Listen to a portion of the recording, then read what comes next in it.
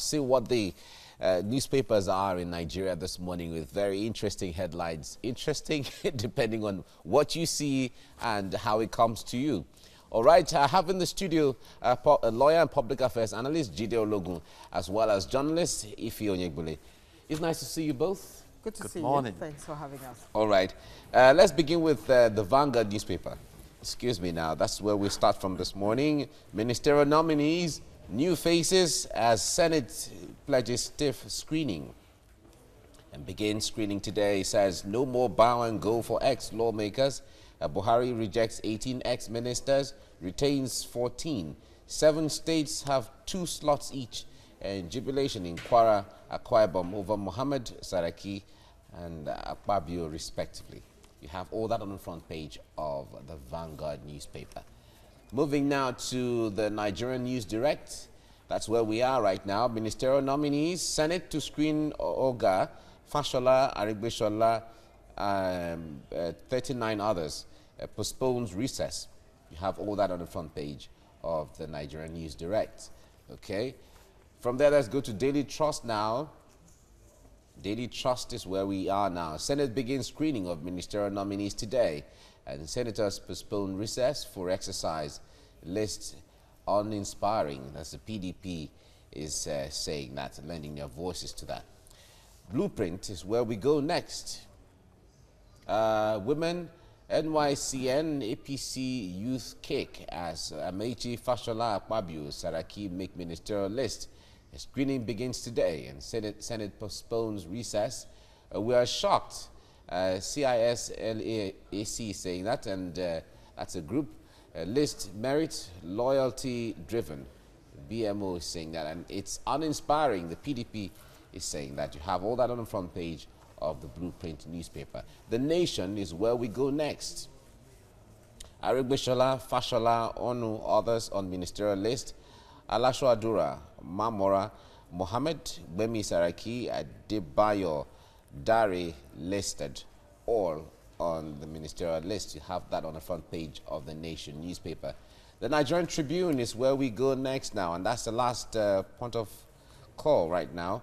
Ministerial nominees, Senate suspends recess to screen Keyamo, Mamora, Akpabio, Magashi, Dare, 38 others, and Ogbe.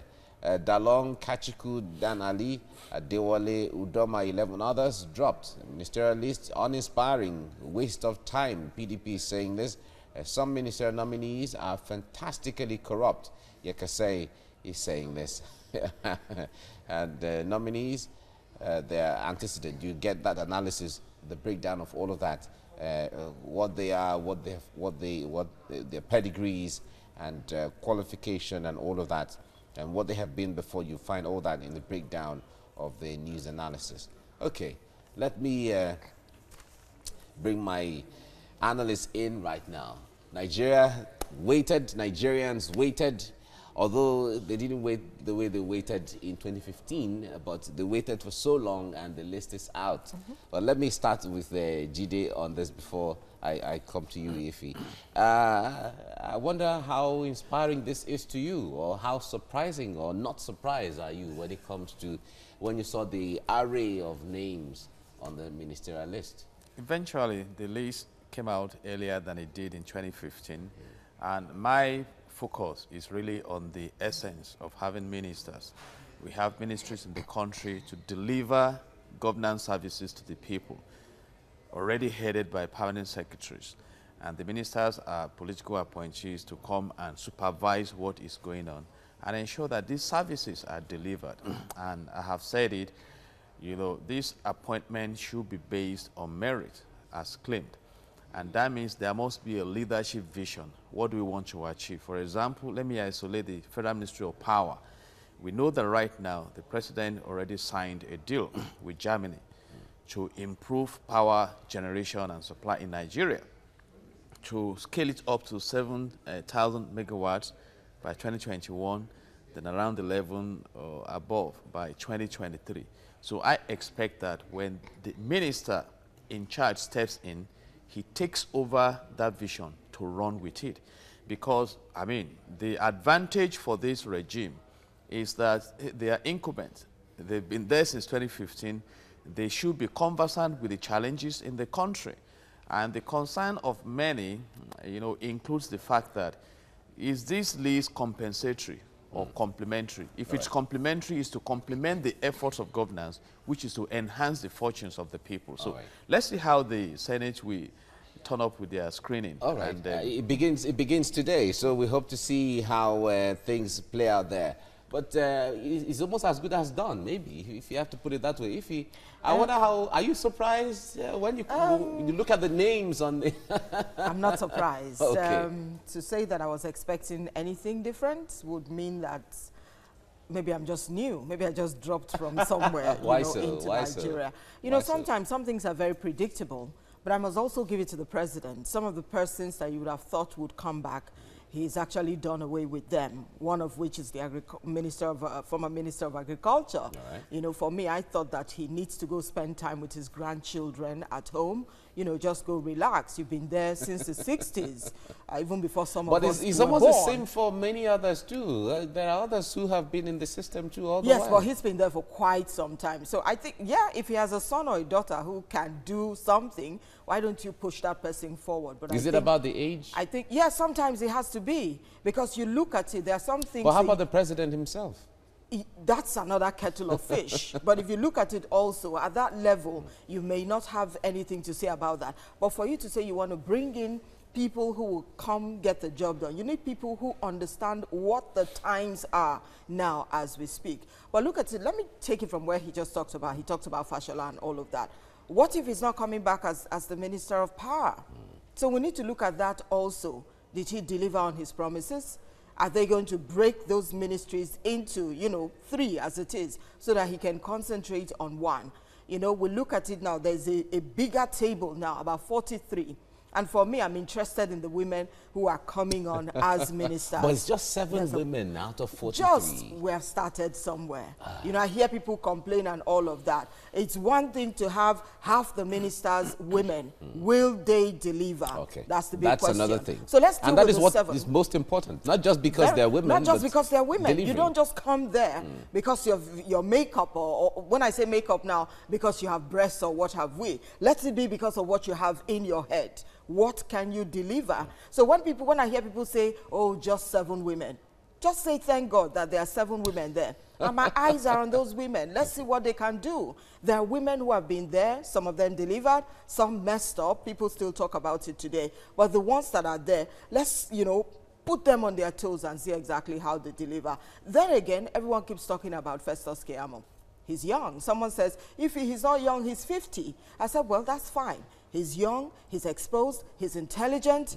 Give him that. He's gotten the opportunity now. Let's see what he can do. People need to understand that it's no longer about parties, whether you're APC or PDP. Nigeria is the project, and we need to run with that. Okay. All right.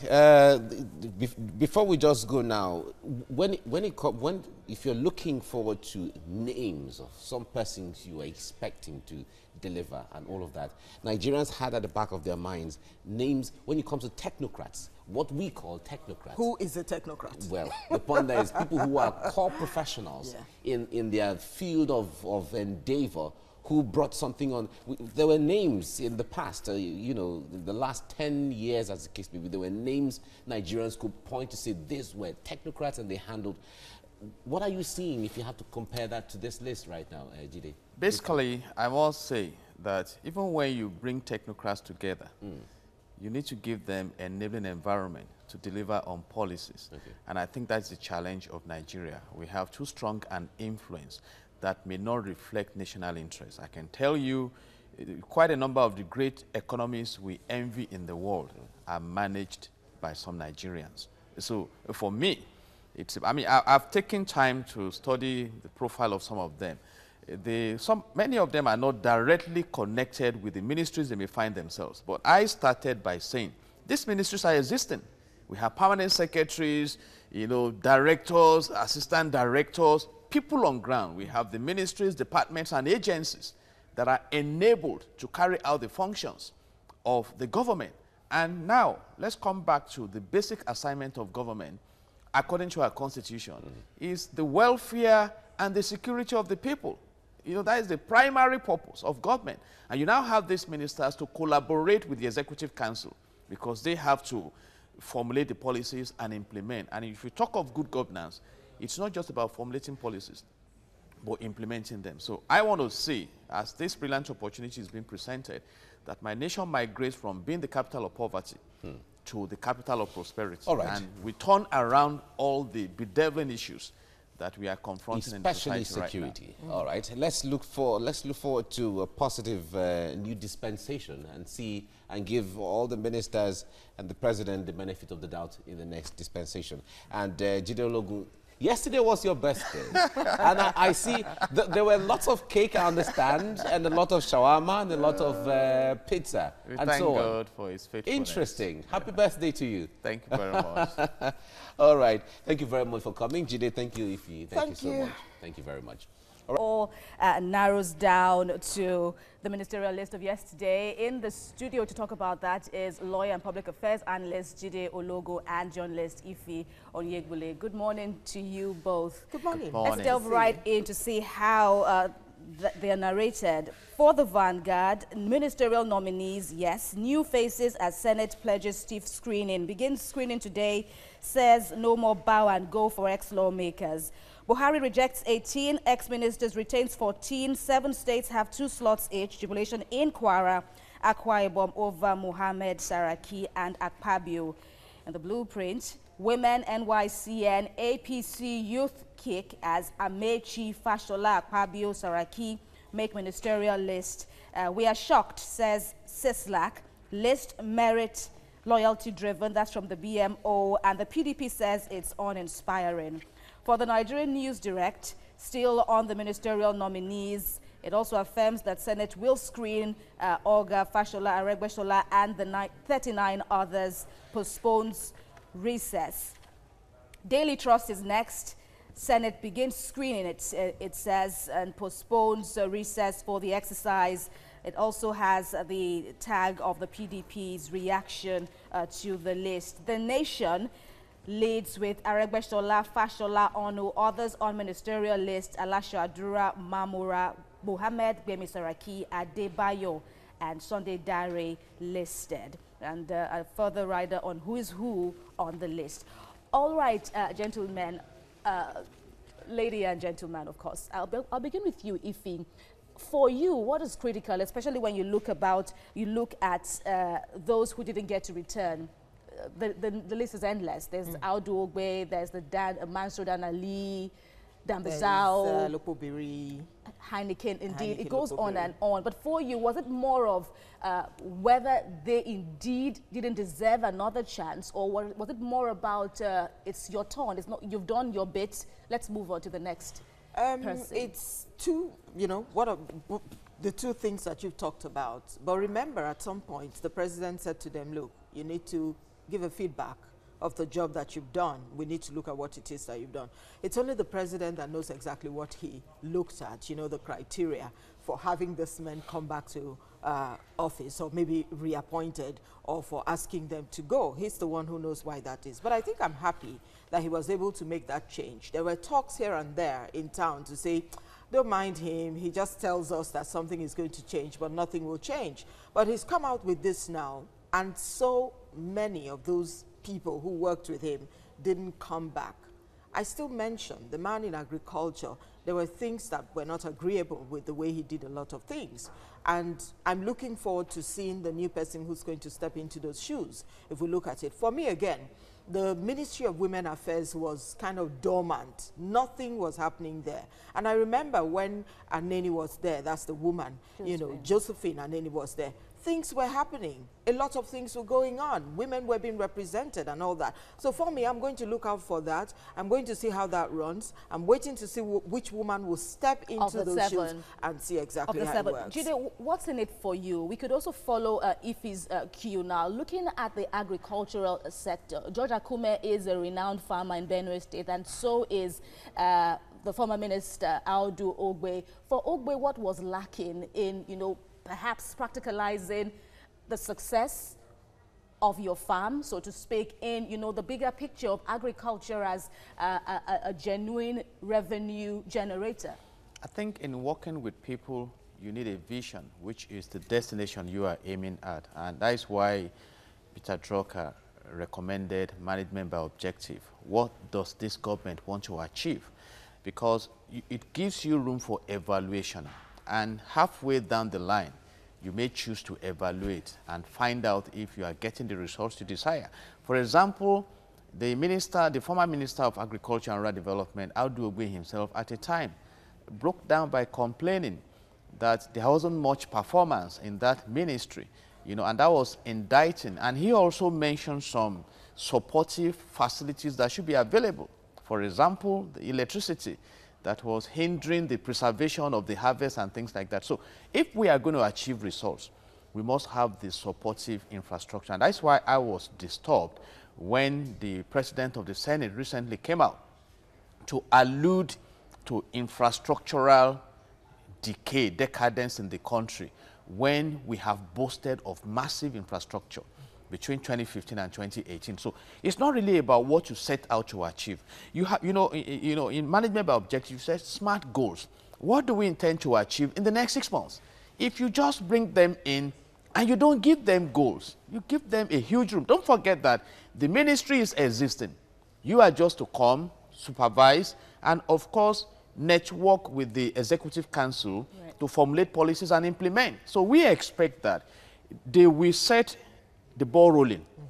That in the next 1 year, what should be the narrative about Nigeria? For example, the former Minister of Education also threw his hands in the air concerning the state of education in the country. At the time, state of emergency was declared in almost all the states. And these are challenges plaguing us. And we don't even want to talk about the Ministry of Defense with all the available resources. Multi-sector So challenges. it's about action. It's about changing the narrative. Let's quickly move on now. I'm looking at Gbemisola Saraki there, a former senator. For you, how striking was the performance? Is she expected to deliver more than she did as a senator?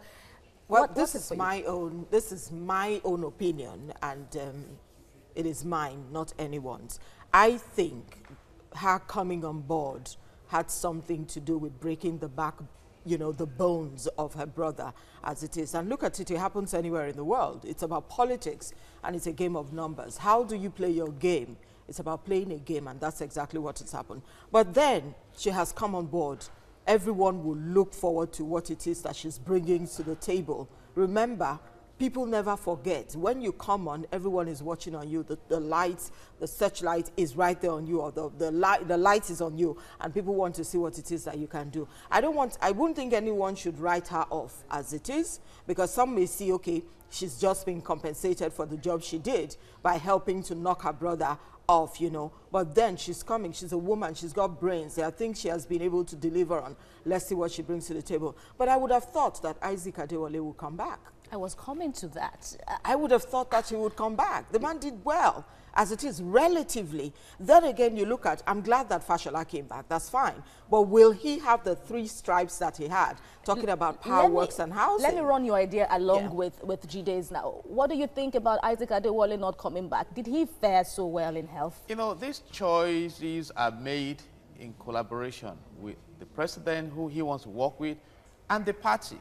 Is the party's interest. And by the way, we have not even discussed a very paramount interest here, which is the Ministry of Petroleum, with the president himself as the substantive minister, and we expect that the narrative will really change in that ministry. For the better. I don't want a repeat of spending 11 trillion naira in 6 years on subsidy. So we hope that Nigeria will leverage on this opportunity to reposition on the side of competence and effectiveness. Jide and Ife, many thanks for your analysis on the newspaper review at this time. Lines now, see what the stories are in Nigeria. The ministerial list is out and everyone is talking about it. All the papers are awash with the comments and who is on the list and who is not on the list. But I have in the studio to do justice to this, lawyer and public affairs analyst Jide Ologun. He's here, as well as journalist Ife Onyegbile. It's nice to see you both. Good morning. Thank you. Right, let's start with the Vanguard newspaper. That's where we start from this morning. Ministerial nominees, new faces, as Senate pledges stiff screening. You have that on the front page of the Vanguard newspaper begins screening today. It says no more bow and go for ex-lawmakers. And Buhari rejects 18 ex-ministers, retains 14. 7 states have 2 slots each. And jubilation in Kwara, Akwa Ibom over Mohammed Saraki and Akpabio, respectively. You have all that on the front page of the Vanguard newspaper. Let's go now to the Nigeria News Direct. That's where we are right now. Ministerial nominees, Senate to screen Oga, Fashola, Arigbeshola, 39 others, postpones recess. You have all that on the front page of the News Direct. Daily Trust is where we go next now. Daily Trust says Senate begins screening of ministerial nominees today. Senators postpone recess for exercise. List uninspiring. PDP is saying that. You find that on the front page of Daily Trust. Blueprint is where we now go. And women, NYCN, APC Youth Cake as Amechi, Fashola, Akpabio, Saraki make ministerial list. A screening begins today. Senate postpones recess. We are shocked. CISLAC is saying this. And list merit, loyalty driven. BMO is saying this. And it's uninspiring. PDP is quoted as saying that. Okay. From there, let's go to the Nation newspaper now. Nation newspaper now says Arigbeshola, Fashola, Onu, others on ministerial list. And Alasho Adura, Mamora, Mohammed Gbemi Saraki, and Debayo Dare listed. They're all on the list. So it's quite interesting there. New names and so on. You find that on the front page of the Nation newspaper. The Nigerian Tribune is where we go next now. Ministerial nominees, Senate suspends recess to screen Keyamo, Mamora, Akpabio, Magashi, Dare, 38 others. Ogbe, Dalong, Kachiku, Danali, Adewale, Udoma, 11 others dropped. A ministerial list uninspiring and a waste of time. PDP is saying that. And some ministerial nominees are fantastically corrupt. Yakasai is saying this. And based on the news analysis inside the newspaper, you will see nominees and their antecedents, what they have done, what pedigree they have, what qualifications they have, and all of that. You'll find that on the front page of the Nigerian Tribune. All right, gentlemen, when this list came out and people saw the collection of names on the list, people started doing permutation. Who should be where? Who should go into what ministry? Who is best? And then who should be retained? You know, in the ministry they were before, and all of that. I wonder what you have heard, and I wonder what your thought is. If you let me start with you now. Yes, I want us to look at the petroleum ministry as it is. I foresee some kind of upset there. Okay. I don't know if the president still wants to be the man at the helm right there. It could be. But you have 4 persons right there. Think about Akpabio, think about Timi Silva, think about Agba, and you think about Ucheoga. That's the man who plays in the oil and gas, sector. When you look at these 4 persons, what's going to happen? Are they going to pick one person and say you're going to be a junior minister as it is if the president is going to be at the helm of affairs? So we need to look at that. When you look at power, housing and works as it is, would the stripe still be there for Babatunde Fashola, or they're going to split it and say, look, Arigbeshola, you take this and that, you understand, so that he can focus on power. So all of these things will come up. For me, I'm hoping that I see a Pauline Talon as the Minister for Women Affairs. I'm very particular about that ministry. Okay. Many would say, why the Ministry of Women Affairs? Why is there no Ministry for Men Affairs? Well, that's another kettle of fish. But I think that she will do well in that place because she's got some experience. All right. Today, I wonder what you think. What our permutations could be?